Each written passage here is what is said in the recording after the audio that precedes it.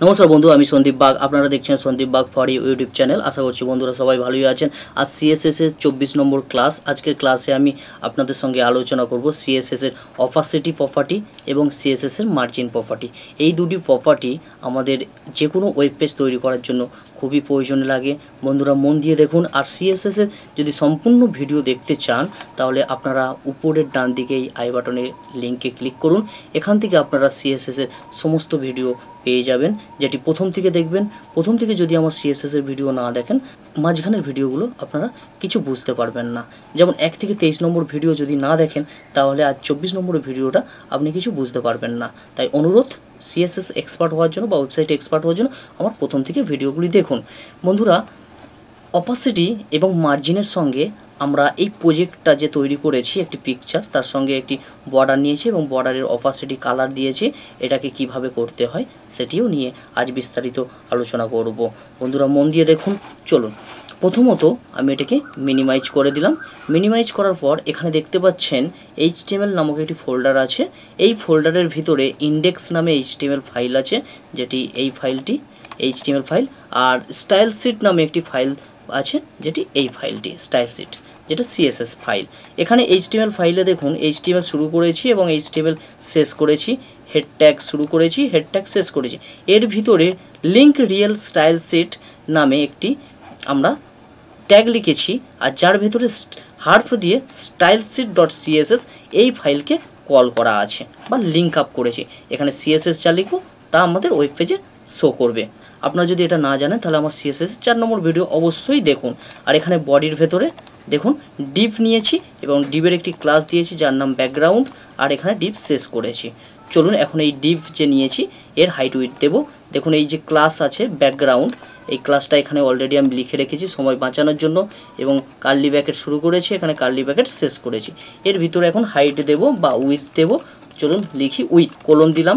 With দেব 100%, পুরোটা জুড়ে চাইছি তাই 100%, সেমিকোলন দিলাম, এন্টার করে নিচে নামলাম। এখন হাইট দেব, হাইট কোলন দিলাম, কোলন দিলাম। তারপর হাইট কত চাইছি আমি, হাইট 600 পিক্সেল, 600 পিক্সেল করলাম। এরপর বর্ডার দেব, কারণ ডিভটাকে বোঝার জন্য বর্ডার দিতে হবে এবং বর্ডারের কালার দিতে হবে, নাহলে ডিভটা বোঝা যাবে না। BORDER বর্ডার 2 বা কোলন দিলাম, এখানে 2 পিক্সেল দিলাম, সলিড আর রেড কালার দিয়ে দিলাম। এখন ফাইলে আসলাম, সেভ করলাম, HTML ফাইলটিকেও সেভ করে নিলাম। এখন এই যে ইন্ডেক্স ফাইল আছে এই ফাইলটার উপর রাইট ক্লিক করলাম, ওপেন উইথ গুগল ক্রোমে ওপেন করলাম। দেখুন ডিভটা শো করছে রেড কালারে। এর ভিতরে এখন ব্যাকগ্রাউন্ড একটি কালার নেব এবং তার অপাসিটি নিয়ে কাজ করব ব্যাকগ্রাউন্ডের কালারের জন্য। CSS ফাইলে আসলাম, এন্টার করলাম, এখানে BACKGROUND background hyphen colour property দিলাম। এখন কোলন দিয়ে ভ্যালু দেবো, ভ্যালু রেড লিখে দিলাম বা গ্রিন লিখতে পারি, আপনি আপনার মতন কালার লিখবেন, আমি গ্রিন লিখলাম। ফাইলে আসলাম, সেভ করলাম, এখন রিফ্রেশ করলাম। দেখুন ব্যাকগ্রাউন্ড কালার এসেছে গ্রিন। এখন এর অপাসিটি কমাবো। অপাসিটি কমানোর জন্য আপনারা বুঝতেই পারছেন অপাসিটি মানে কি। যদি বুঝে না থাকেন তাহলে একটু অপেক্ষা করুন, আপনারা বুঝতে পারবেন। আপনারা ফটোশপ বা ফটো এডিট অনেক সফটওয়্যার আছে যার মাধ্যমে আপনারা পিকচারের বা কালারের অপাসিটি কমিয়ে থাকেন, সেই অপাসিটির কথা আমি বলছি। আর যদি না দেখেন তাহলে এই কাজটা দেখুন, বুঝতে পারবেন। এখানে অপাসিটি প্রপার্টি নেব, OPACITY কোলন দিলাম। অপাসিটি আপনি এখানে অপাসিটি 0 থেকে 1 পর্যন্ত দিতে পারেন, মানে 1-এর অধিক দিতে পারবেন না। 1 মানে যদি এখানে 1 দিই তাহলে কিন্তু যে কালারটা আছে সেই কালারটাই শো করবে। আমি এখানে 0.5 দিলাম। এরপর সেমিকোলন দেব, এখানে কোনো পিক্সেল দেওয়ারও দরকার নেই। ফাইলে আসলাম, সেভ করলাম, রিফ্রেশ করলাম। দেখুন অপাসিটি কমেছে। আবার CSS ফাইলে আসলাম, এখানে 0.8 দিয়ে দিলাম। ফাইলে আসলাম, সেভ। আবার দেখুন অপাসিটি বাড়বে, গ্রিন কালারটা বাড়বে। দেখুন এইভাবে আপনি যে কোনো কালারের অপাসিটি কমাতে পারেন। এখানে আমি 2 দিয়ে দিলাম, 0.2। ফাইলে এসে সেভ করলাম, এখন রিফ্রেশ করলাম। দেখুন কালার হালকা সাদা হয়ে গিয়েছে ব্যাকগ্রাউন্ডের সঙ্গে। আপনারা এইভাবে যে কোনো কালারের অপাসিটি কমাতে পারেন। চলুন এখানে যদি আমি গ্রিনের জায়গায় রেড করে দিই, দেখুন রেড। ফাইলে আসলাম, সেভ, রিফ্রেশ করলাম। দেখুন এইভাবে আপনি যে কোনো কালারের অপাসিটি কমাতে পারেন। আপনি চাইলে কোনো পিকচারও ব্যবহার করতে পারেন এবং তার অপাসিটিও কমাতে পারেন। যেমন দেখুন এই HTML ফোল্ডারের ভেতর এই যে ফাইল আছে এখানে পিকচার রাখা আছে, আপনারা একটি পিকচার সংগ্রহ করে নেবেন। আমি দেখুন এই পিকচারটি নিয়ে ব্যবহার করব। প্রপার্টিসে আসলাম, এখন সিকিউরিটি nature.jpg, এখানে আপনারা জানেন PNG জিপ ফাইল আর JPG ফাইল সাপোর্ট করে ওয়েবসাইটে। এখন CSS ফাইলে আসলাম, ব্যাকগ্রাউন্ড কালারের জায়গায় এখন আমি এখানে লিখে দেব background image, background IMAGE image, colon দিলাম URL, ব্যাকেট দিলাম, ব্যাকেট শেষ করলাম। এখন ডবল কোট এর ভিতরে পেস্ট করে দিলাম আর শেষে সেমিকোলন দিলাম। ফাইলে এসে সেভ, এখন ব্রাউজার ওপেন, রিফ্রেশ। দেখুন পিকচারটা হালকা এসেছে, তার কারণ আমরা CSS ফাইলে এখানে অপাসিটি ব্যবহার করে রেখে দিয়েছি, তাই পিকচারটাও হালকা দেখাচ্ছে, অপাসিটি কমানো আছে। এখানে আমরা চাইলে 5 করতে পারি, 0.5, এখানে আরও একবার বলছি 0 থেকে 1 পর্যন্ত নিতে পারি, তাই আমি 0 পয়েন্ট ব্যবহার করে নিচ্ছি। ফাইলে আসলাম, সেভ করলাম, এখন রিফ্রেশ করলাম। দেখুন আপনি যদি 1 চান, যদি এখানে 1 দিয়ে দেন তাহলে পিকচার যেমন অরিজিনাল ছিল সেরকম অরিজিনালি আসবে। দেখুন অরিজিনাল এসেছে। এইভাবে আপনি অপাসিটি ব্যবহার করতে পারেন। চলুন এখানে একটি প্রজেক্ট আছে, এই যে প্রজেক্টটি আছে এই প্রজেক্টের মাধ্যমে অপাসিটি এবং মার্জিনের ব্যবহারটা আমরা একটু শিখে নিই, খুব গুরুত্বপূর্ণ, মন দিয়ে দেখুন। চলুন এইগুলোকে কেটে দিলাম, এটিও কেটে দিলাম। এই ফাইলটি আছে, এখানে যা আছে মুছে দেব। চলুন মুছে দিলাম। HTML ফাইল ওপেন করলাম, এখানে দেখুন যা আছে তাই থাকলো। একটি ডিভ ক্লাস আছে, সেই ডিভ ক্লাসটাই নিয়ে নেব। ব্যাকগ্রাউন্ডটাকে কপি করে নিলাম, ক্লাস নাম ডিভের ব্যাকগ্রাউন্ডটাকে কপি করলাম, এখানে ডট পেস্ট করে দিলাম। একইভাবে আমরা কার্লি ব্র্যাকেট শুরু করলাম, কার্লি ব্র্যাকেট শেষ করলাম। এখন এখানে একটি ডিভ রয়েছে, এই ডিভের হাইট উইথ ঠিক করতে হবে, কতটা আমি হাইট উইথ চাইছি, তাই উইথ লিখলাম, WIDTH, উইথ ইজ টু বা কোলন দিলাম। এখন উইথ আমি দিয়ে দিলাম 600 pixel, semicolon, enter. Height HEIGHT is two, height দিয়ে দিলাম 200 পিক্সেল। বর্ডার দেব ডিভটাকে বোঝার জন্য, বর্ডার কোলন 2 পিক্সেল সলিড আর কালার রেড। এখন ফাইলে আসলাম, সেভ করলাম, ব্রাউজার ওপেন করাই আছে, এখন রিফ্রেশ করে নিলাম। দেখুন ডিভের হাইট উইথটা নির্ধারণ করে দিয়েছি। এখন এর ভিতরে একটি পিকচার নেব, একটি পিকচার নেওয়ার জন্য HTML ফাইলে আসলাম, যেখানে আমার ইন্ডেক্স আর CSS ফাইলগুলো রয়েছে। এখানে দেখুন পিকচার আছে, আপনারাও আপনাদের ফোল্ডারের ভিতরে পিকচার রাখবেন। ধরুন এই পিকচারটি আমি ব্যবহার করব, তাই এর উপর রাইট ক্লিক করলাম, প্রপার্টিস, সিকিউরিটি, এখন এটিকে কপি করে নিলাম, কেটে দিলাম। CSS ফাইল ওপেন করে নিলাম, এখানে ব্যাকগ্রাউন্ড ইমেজ লিখব, ইমেজ কোলন দিলাম, URL, ব্যাকেট শুরু করেছি শেষ করেছি, এর ভিতরে ডবল কোটের ভিতরে ইমেজের বা পিকচারের নাম দিলাম আর এক্সটেনশন নাম দিলাম, সেমিকোলন। ফাইলে এসে সেভ করলাম। এখন ব্রাউজারে প্রবেশ করে রিফ্রেশ করলাম। দেখুন ডিভের আকারটি ছোট থাকার কারণে আর পিকচারের সাইজটি বড় থাকার কারণে ডিভের সাইজ অনুযায়ী পিকচারটি অ্যাডজাস্ট হয়নি। এখন আমাকে অ্যাডজাস্ট কিভাবে করতে হবে, এখানে দুটি উপায় আছে, হয় ডিভটাকে বড় করতে হবে, নয় পিকচারটিকে ছোট করতে হবে। আমি ডিভটাকে বড় করতে পারবো না আমার ওয়েব পেজ ডিজাইন অনুযায়ী, আমি এখানে পিকচারটিকে ছোট করতে পারি। প্রথমত জেনে নিই এই যে ডিভের সাইজটা কত আছে, উইথ আছে 600 পিক্সেল আর হাইট আছে 200 পিক্সেল। সেই অনুযায়ী আমার পিকচারটিকে ছোট করে নেব। এর উপর রাইট ক্লিক করলাম, পিকচারের উপর এডিট, এরপর Ctrl+W প্রেস করব, Ctrl+W, তারপর পিক্সেলে আসব, পিক্সেল 600, উইথ আছে দেখুন হরাইজন্টাল 600 আর ভার্টিক্যাল হবে এখানে 200। মেনটেন রেশিও এই চেকবক্সটাকে তুলে দেব, দিয়ে এখানে 200 লিখে দেব, ওকে করলাম। দেখুন পিকচারটি ছোট হয়েছে। এরপর Ctrl+S করে সেভ করে নিলাম, কেটে দিলাম। এখন ব্রাউজারে প্রবেশ করলাম, রিফ্রেশ করব, অটোমেটিক অ্যাডজাস্ট হয়ে গেল। এখানে যে ব্যাকগ্রাউন্ড পিকচারটা দেখতে পাচ্ছেন, এই পিকচারের মাঝখানে এখন একটি ডিপ নেব এবং ডিপটার হাইট উইথ নির্ধারণ করে একটি বর্ডারে রূপান্তরিত করব। বন্ধুরা, এই যে ডিপ শুরু হয়েছে এবং এই ডিপ শেষ হয়েছে, এর ভিতরে একটি ডিপ শুরু এবং শেষ করে দিলাম দেখুন, এবং ডিপের ক্লাস নিয়েছি বর্ডার, আর এখানে ডিপ শেষ করেছি।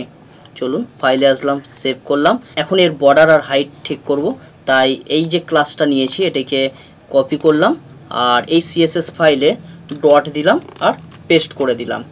এখন কার্লি ব্র্যাকেট শুরু করলাম, কার্লি ব্র্যাকেট শেষ করলাম, এন্টার করে নিচে নামালাম।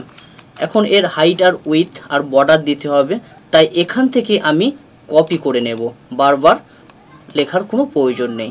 এখানে এসে পেস্ট করে দিলাম। দেখুন উইথটা চেঞ্জ করব, উইথ কত দেব? উইথ এখানে আমি 450 পিক্সেল দিলাম। হাইট কত দেব? হাইট এখানে আমি 70 পিক্সেলের মতো দিলাম।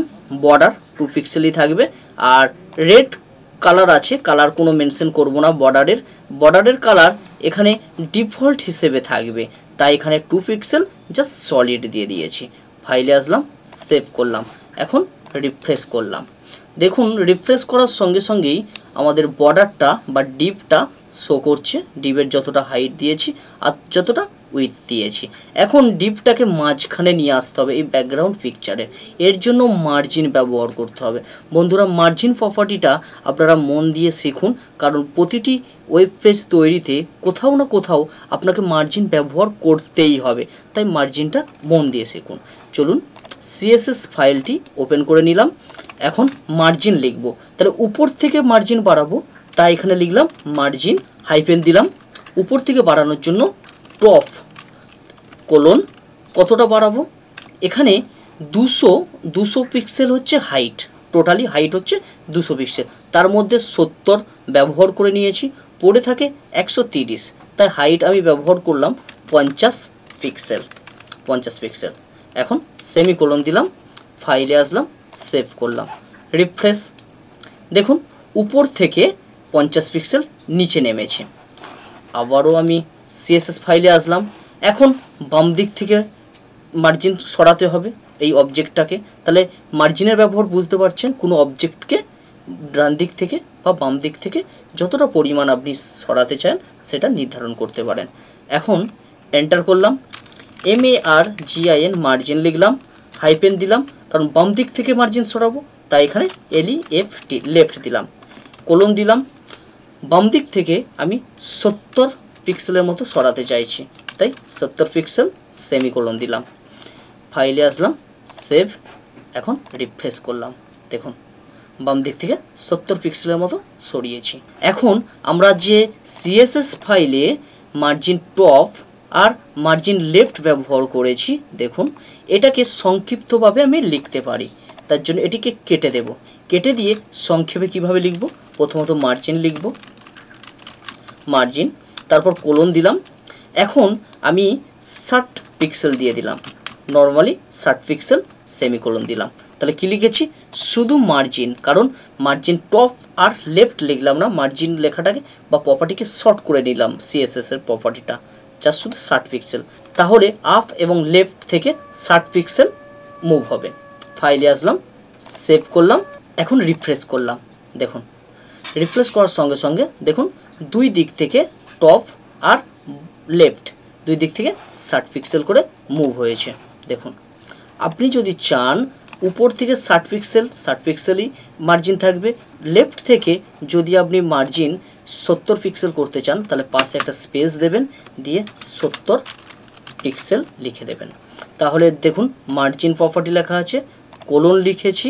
এখন 60 পিক্সেলটা টপ আর 70 পরের ভ্যালুটা লেফট। ফাইলে আসলাম, সেভ করলাম, রিফ্রেশ। দেখুন বাম দিক থেকে একটু সরে গিয়েছে। এখন এই যে বর্ডার নিয়েছি, এই বর্ডারের ভিতরে একটি ব্যাকগ্রাউন্ড কালার দেব। সিএসএস ফাইলটি ওপেন করে নিলাম, এন্টার করলাম, ব্যাকগ্রাউন্ড লিখব, হাইপেন কালার কোলন। এখন কালার আমি হোয়াইট মানে সাদা করতে চাইছি, এক্ষেত্রে আপনি হেক্সাডেসিমেল বা RGB কালার ব্যবহার করতে পারেন, বা কালারের নামও লিখে দিতে পারেন, বা HSL কালারও ব্যবহার করতে পারেন। প্রথমত আমি হেক্সাডেসিমেল কালার ব্যবহার করব, এই হ্যাচ চিহ্ন দেব, তারপর রেড ফুল দিলাম, গ্রিন ফুল দিলাম, আর ব্লু ফুল দিলাম, সেমিকোলন দিলাম। তাহলে কি লিখেছি? রেড গ্রিন সব ফুল। আপনারা জানেন যে তিনটি কালারের সংমিশ্রণ 100% দিলে তবে হোয়াইট কালার তৈরি হয়, তাই এখানে সব ফুল দিলাম। ফাইলে আসলাম, সেভ করলাম, এখন রিফ্রেশ করে নিলাম, দেখুন সাদা তৈরি হয়েছে কালার। CSS ফাইলে আসলাম, আপনি চাইলে RGBও ব্যবহার করতে পারেন, যেমন এখানে লিখলাম RGB, ব্র্যাকেট দিলাম, ব্র্যাকেট বন্ধ করলাম। এর ভিতরে কালারের ভ্যালু দেব, প্রথম ভ্যালু হচ্ছে রেড 255, 255, গ্রিন, 255, ব্লু। তাহলে তিনটেই ফুল দিয়ে দিয়েছি 255 করে। ফাইলে আসলাম, সেভ করলাম, রিফ্রেশ, দেখুন কোনো পরিবর্তন হয়নি, তাহলে একই কালার আছে। এখন এই কালারের অপাসিটি কমাবো, সেক্ষেত্রে CSS ফাইলে প্রবেশ করলাম। এখন অপাসিটি বলে লিখব OPACITY, অপাসিটি কোলন দিলাম। এখন অপাসিটি এখানে মনে রাখতে হবে 0 থেকে 1 পর্যন্ত লেখা যায়, 1-এর অধিক লেখা যায় না। আর 1 যদি লিখি তাহলে যে এই কালারের অপাসিটি, এই কালারটা যেমন অরিজিনাল দেখা যাচ্ছে সেই রকমই থাকবে, তাই আমি এখানে পয়েন্ট ব্যবহার করব, 0.5, সেমিকোলন দিলাম। ফাইলে আসলাম, সেভ করলাম, রিফ্রেশ করলাম, দেখুন 0.5 অপাসিটি দিয়েছি, তাই এই রকম কালার এসেছে। অপাসিটি কালারের কমিয়েছি, সাদা নিয়েছিলাম। CSS ফাইল ওপেন করলাম, এখন যদি 0.8 দিই, ফাইলে আসলাম, সেভ, রিফ্রেশ করলাম, দেখুন কালারের উজ্জ্বলতা বাড়ছে, সাদা কালার। তাই এখানে আমার প্রয়োজন মতো আমি CSS ফাইলে 0.5ই রেখে দিলাম, তাহলে বুঝতেই পারছেন অপাসিটি 0 থেকে 1 নেওয়া যায়। ফাইলে এসে সেভ করলাম, রিফ্রেশ করলাম। এখন এর ভিতরে একটি লেখা বা টেক্সট লিখতে হবে, তার জন্য আমাকে p ট্যাগ ব্যবহার করতে হবে। তাই HTML ফাইলে আসলাম, এই যে ডিভ নিয়েছি বর্ডার ডিভ, এর ভিতরেই লিখব। তাই এখানে প্রথমত p ট্যাগ নেব, লেস দ্যান, গ্রেটার দ্যান, তার ভিতরে p ট্যাগ নিলাম। এখানে p ট্যাগ শেষ করে দেব, less than, greater than, backslash এবং p ট্যাগ শেষ করে দিলাম। এই p ট্যাগের ভিতরে কিছুটা টেক্সট লিখব।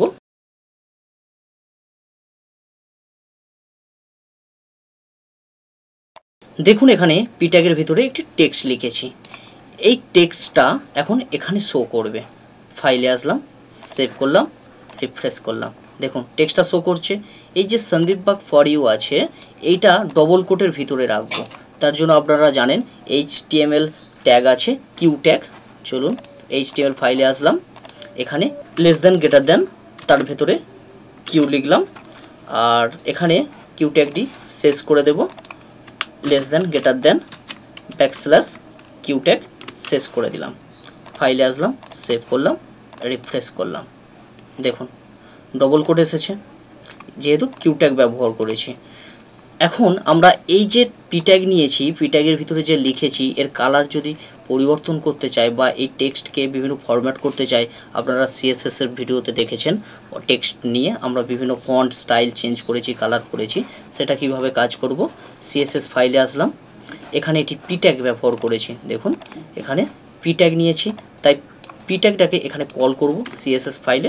এখানে জাস্ট শুধু p নেব, p এর কোনো ক্লাস নিইনি, p ট্যাগের কোনো ক্লাস নেওয়া হয়নি, তাই p ট্যাগ লিখলাম, কার্লি ব্র্যাকেট শুরু শেষ।